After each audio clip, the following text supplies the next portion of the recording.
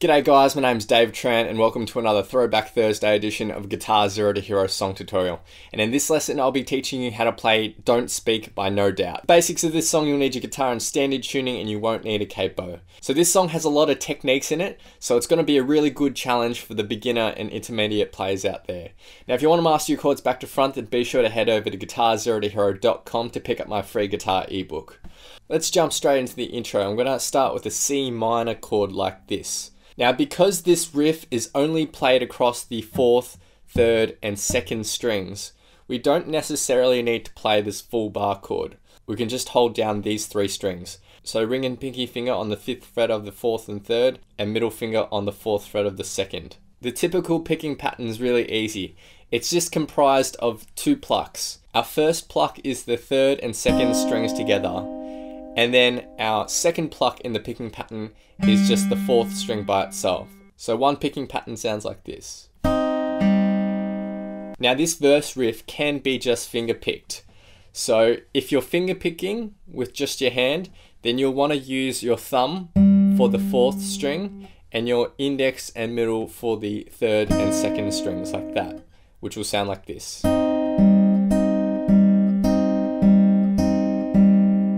However, if you do want to use a guitar pick, then we can use hybrid picking. So that's a combination of using your fingers and the plectrum to pluck the strings. And using this method makes it a lot easier to go into the chorus and strum with your pick. So with hybrid picking, you'll pick the 4th string like normal with your guitar pick, but with the 3rd and 2nd strings, you'll be plucking it with your middle and ring finger, like that. For the intro, we have this C minor shape played for 8 picking patterns like this.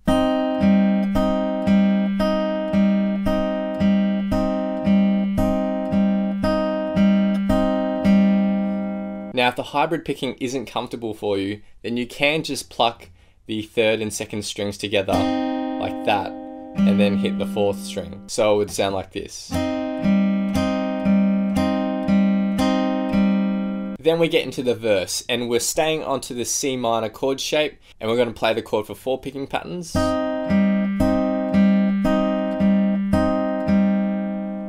And then we're going to go to a G minor chord. You can play the full G minor bar chord like this if you want, but as I mentioned before, since we're only playing the 4th, 3rd, and 2nd strings, we can just push down these strings individually and not have to play the full bar chord. We play that for 2 picking patterns. And then we go to an F minor. Now that's going to be the same shape, just 2 frets down for 2 picking patterns. And then we go to a B flat. Now you can play the full B flat chord like this, or you could simply bar the 3rd fret of the 4th, 3rd, and 2nd strings like that. Play that for 2 picking patterns. And then back to a G minor. So you're going to take your ring finger and just put it on the 5th fret of the 4th string for 2 picking patterns. Down to an F minor again. And then back up to a B flat. So the first line of the verse will sound like this.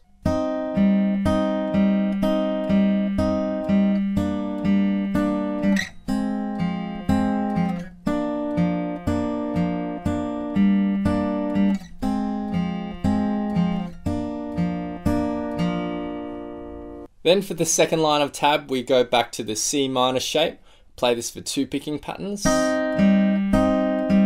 Go to the G minor shape, play this for 2 picking patterns. Go down to the F minor for 2. And then back up to the B flat. Back to the G minor. Back to the C minor. Then down to F minor. And then back up to B flat. So verse 1 in total will just sound like this.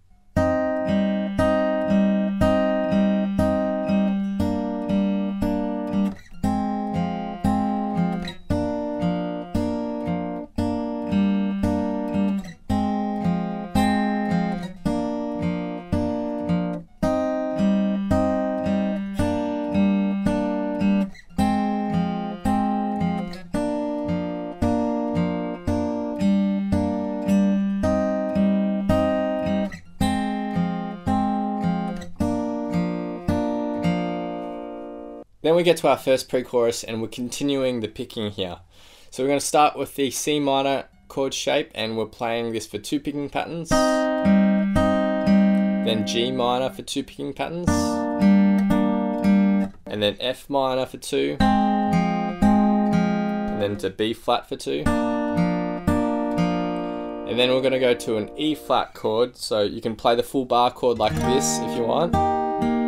Or you could just hold down these 3 strings with your middle ring and pinky finger on the 8th fret like that. And we're playing this for 2 picking patterns.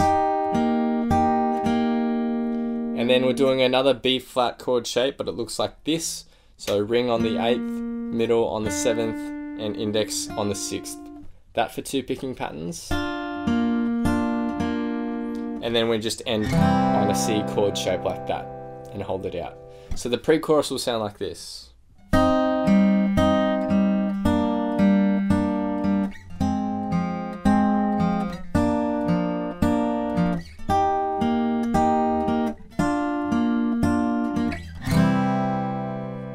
So now we get to chorus 1 and we have 4 lines of chords here.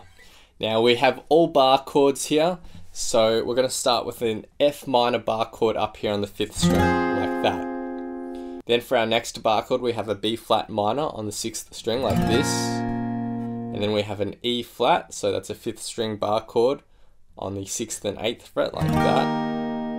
And then finally we have a C bar chord on the 8th and 10th fret of the 6th string. Like that. For our second line of chords, we go back to the B flat minor, and then we go up to the C, and we go to the F minor, and then finally the B flat minor and C. Now we have 2 strumming patterns here that we're going to use for this chorus, and we're going to be alternating between them for each chord. So the first strumming pattern goes down, down, up, down, up, down, up. And then the second strumming pattern goes down, down, up, down, up. Now each chord will have its own strumming pattern, so you'll just alternate between the 2, except for the last 2 chords of the second line where we just strum those chords once, like that, and there's no strumming pattern. So the first 2 lines will sound like this.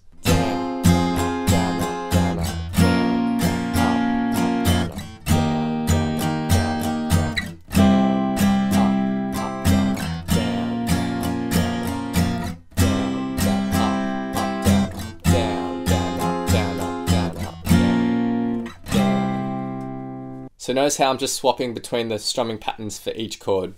Now the 3rd and 4th lines for this chorus will be exactly the same, except for the very last 2 chords. Instead of going from the B flat minor to the C, like we did in the second line of tabs, we're going to go to a C sharp major, so that's a bar chord on the 11th and 9th fret on the 6th string. And then we're going to a D sharp, which is just the same thing 2 frets up. And altogether, chorus 1 will sound like this.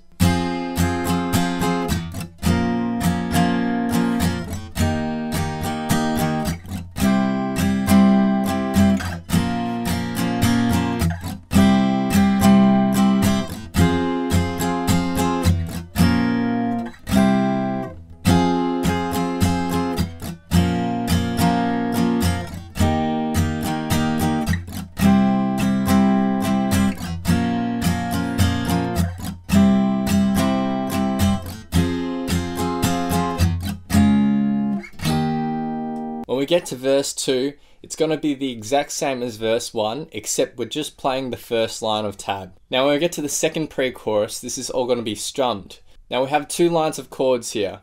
We have C minor, G minor, then F minor, and then a B for our first line. Then we have an E flat, and then a B flat, and then finally a C. Now you'll see 2 chords within one set of brackets. Now that will just mean that those 2 chords are within one strumming pattern.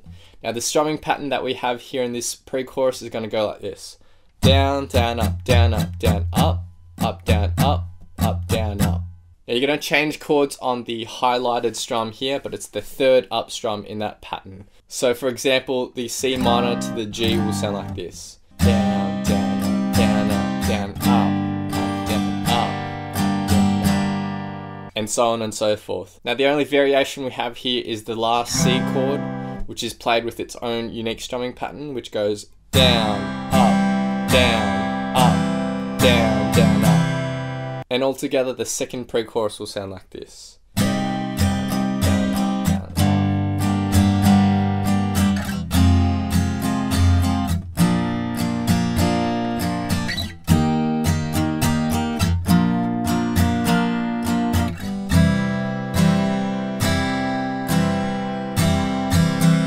Next we get to the second chorus, and it's exactly the same as the first chorus with one variation. So in the first chorus we ended with these two chords, the C sharp and then the D sharp, but we're going to get rid of them and instead we're going to play an F5 power chord. So that's a 5th string power chord on the 8th and 10th fret like that. And then we're going to go down 2 frets to the E flat. And then we're going to take that shape down to the 5th and 3rd fret. So C5 power chord.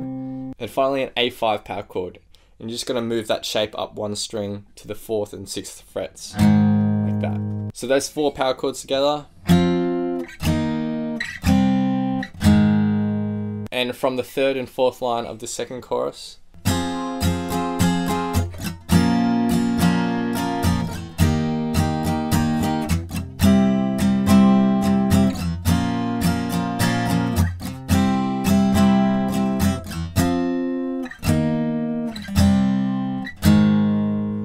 Next we get to the bridge and we have 2 lines of tab here. For the first line of tab we're starting with the D flat 5 power chord, so that's a power chord on the 5th string on the 4th and 6th frets like that. And then we're going to A flat slash C. So to play that from this position you'll slide your index finger down 1 fret to the 3rd fret, and then your middle finger will go on the 5th fret of the 3rd string and you'll lift your pinky finger. But your ring finger is going to remain on that 6th fret of the 4th string. So that's A flat slash C. And then our next chord shape is a B5 power chord like this. Then we're going to a G flat slash B flat. So we're just doing that same stretch shape like this. So 4 chords there.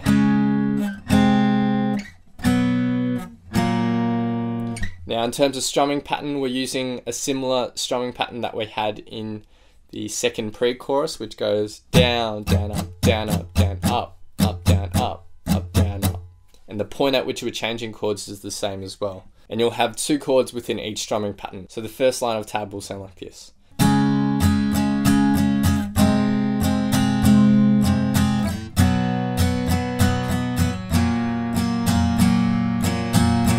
For our second line of tab, we're going to play a shape like this. So ring finger on the 7th fret of the 4th string, middle finger on the 6th fret of the 3rd. Now you're going to pluck the 5th, 4th and 3rd strings all together, like that. And then for our next shape, you take your index finger and put it on the 4th fret of the 5th string, strum all those strings again, and then move your index finger up another 2 frets for the 3rd shape, and play that. Now the first 2 chords are going to be played with staccato, so you shouldn't hold them out. After you strum it, just rest your palm on the strings to mute. And you can hold out that last one. For the next bar we have 3 chord shapes as well. We start with the D flat 5 power chord like this. And then our next chord shape, we just take our middle finger and put it on that 6th fret of the 5th string as well. That's our second chord shape. Our final chord shape is just an A flat bar chord like this. Our strumming pattern here is down, up, up, up, down. And up here in the tab you'll see where each of those chords need to change within that one strumming pattern. Down, up, up, down. And the bridge in total will sound like this.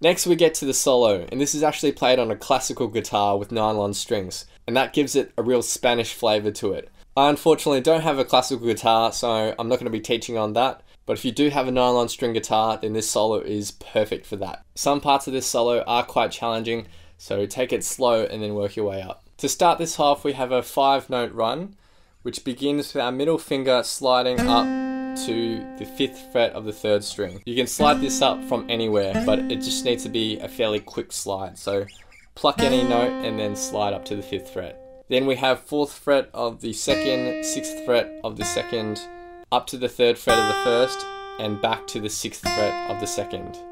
So that 5-note run. And then we have a 2-note section after this, which just goes 3rd fret of our 2nd string, and then 3rd fret of our 3rd string, like that. And so far. For our next little chunk, we take our ring finger, play the 5th fret of the 4th string, and then slide up to the 6th fret, like this. So that's really nice and easy. For our next 2-note chunk, we have the 5th fret of our 3rd string, and then the 4th fret of our 2nd string. And then after that, our next chunk, we have to slide up from the 6th fret of the 2nd string to the 8th fret, and then go back to the 6th fret, and then we end on the 8th fret, like that. And so far we have this.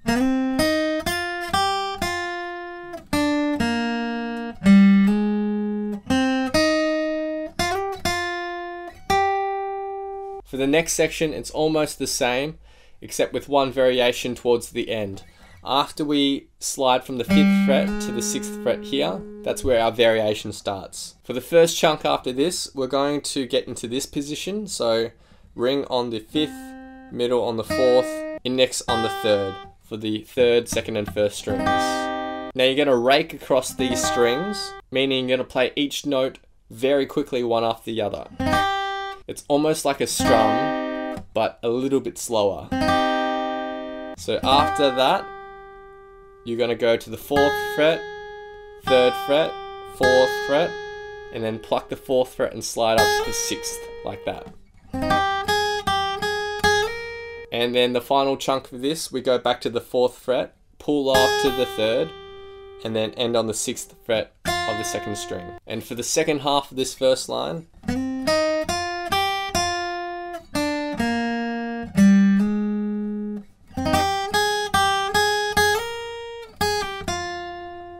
now this next run is perhaps the hardest in this solo, so it takes a lot of practice, but if you just keep at it, you'll get there. We'll have our ring finger on the 10th fret of the 4th, and our index finger barring across the 8th fret of the 3rd, 2nd and 1st. Now you're going to rake across these 4 strings, like that. So remember, a rake is like a strum, but a lot slower. So you're hitting each note individually. After that rake, you hit the 10th fret, then go to the 11th fret, back to the 10th fret. Now you're going to pluck that, hold it, and then the next bit is complicated. After you've hit the 10th fret, you're going to then hammer on to the 11th, pull off back to the 10th, and then pull off again to the 8th. So the last note you'll actually pluck is that 10th fret there. And the rest of it will be just your fretting hand doing all the work with the hammer-ons and pull-offs. And so far we have this.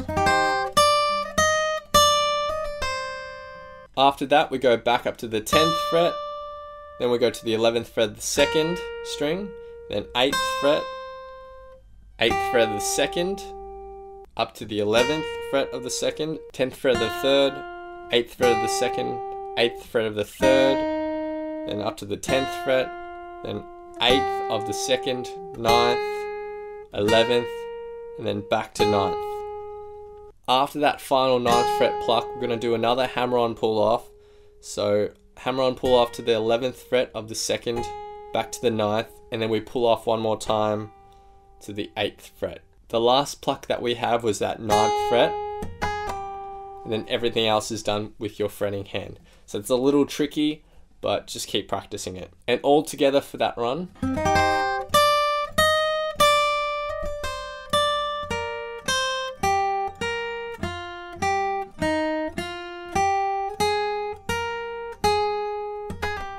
And a little bit faster.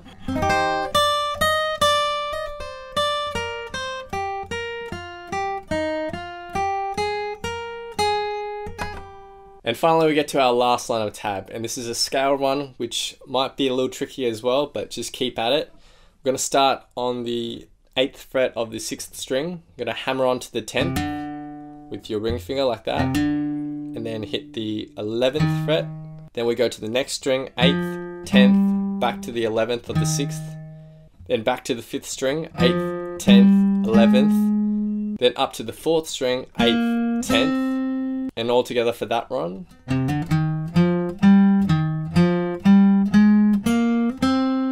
After that, we go back to the 8th fret of the 4th string, then the 11th fret of the 5th, and then we end by doing a hammer-on pull-off from the 10th fret to the 11th of the 5th string, like this. So that final run.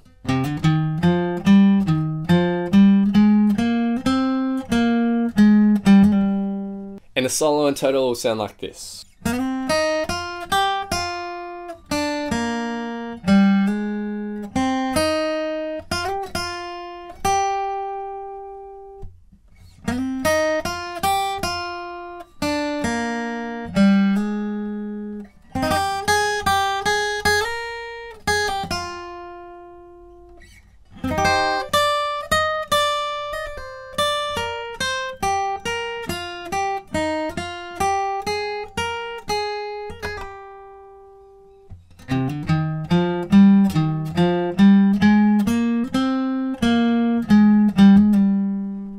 After the solo, we have verse 3, which is really nice and short. So we're going to play the C minor shape for 2 picking patterns, and then G minor for 2, then the F minor for 2, and then the B flat for 2. And then after this, we're going to go to an F5 power chord, and we're going to start building this up with some palm muting. So just 8 palm muted down strums on that F5 power chord. So to palm mute, take the fleshy bit of your palm, rest it very lightly on the edge of the bridge as you're strumming down. So 8 times there, and then 8 times up at a B flat 5 power chord. So altogether verse 3 will sound like this.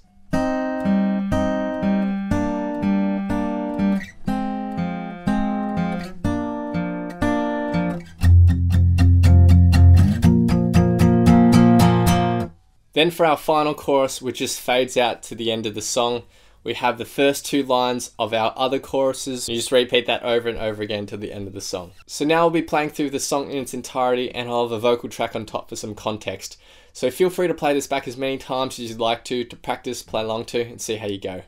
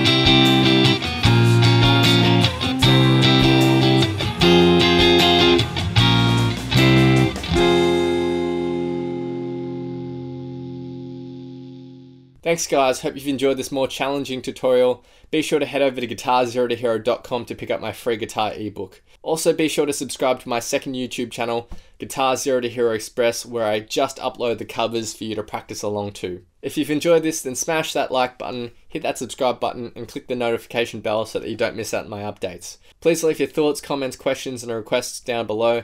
I'll see you guys next time on Guitar Zero to Hero. Cheers.